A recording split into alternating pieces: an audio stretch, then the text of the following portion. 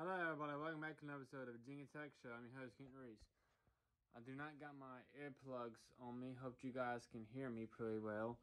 Anyway, Virginia Tech has fallen to West Virginia 27-21.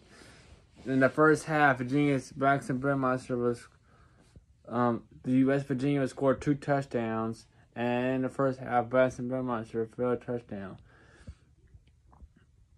Virginia Tech had 2 wide receivers, Robinson up and Walden, but he overthrew him twice. Virginia Tech had obviously to kick a field goal, but we missed the field goal. Virginia Tech didn't really do nothing until the fourth quarter, until like 1 second, until the very end, until the second half. When Braxton Burmeister got a first down from 3rd down 24. And Raheem Blackshear ran up from the 30-yard line to the touchdown. Virginia Tech would be down 27-14. Then West Virginia, we will hold them down. Then we would make them fumble the football. The Virginia Tech defense will fumble the football. We would come back.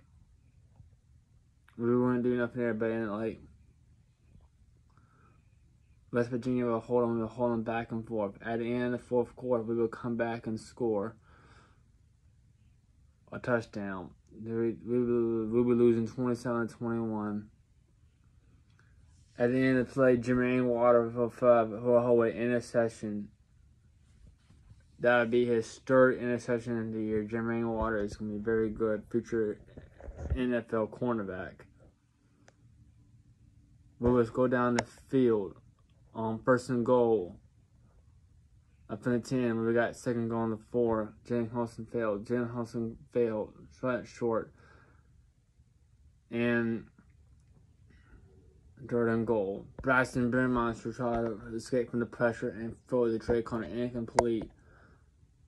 The Trey Turner. 4th and goal. Justin been trying to run, throw it to number 11, Trey Turner. It was incomplete. It was unsportsmanlike conduct on West Virginia after the play was over. Virginia Tech, West Virginia won 27-24. 27-21. Braxton Burmeister, by the way, is your star player of the game with 2 touchdowns, 227 yards, 19-31. The takeaways from this game: Braxton Burmeister should have kept the football, and we would have won the game 28-27. But unfortunately, we lost.